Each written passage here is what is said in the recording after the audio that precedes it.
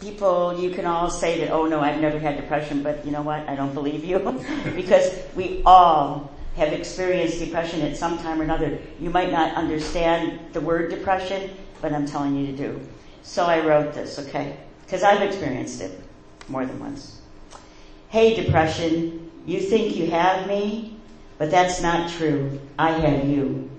That means every time you knock me down, I'm going to get back up. It means you don't get to defy me. Instead, I will defy you. You will never get to be the boss of me. God alone gets to determine my identity and my destiny. You may make me hide under the covers sometimes, but you will not make me cover up who I really am. You think I should be afraid of you, but you should be afraid of me, because I'm not giving up or giving in. I will never surrender. I'm going to show the world who you are. You're a liar and a thief who whispers in the dark and take what's not yours. You taunt me with shame and you tell me if anyone knew about you, I would no longer be loved. If anyone knew about me, I would no longer be loved.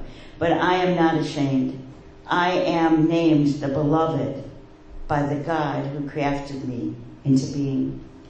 No matter what you say, depression, he made me in an amazing and wonderful way. Psalms 139:14. You'd like to convince me that I'm a coward, but I'm doing whatever it takes to stand up to you. I go to a doctor, I've seen a counselor, I tell my trusted friends.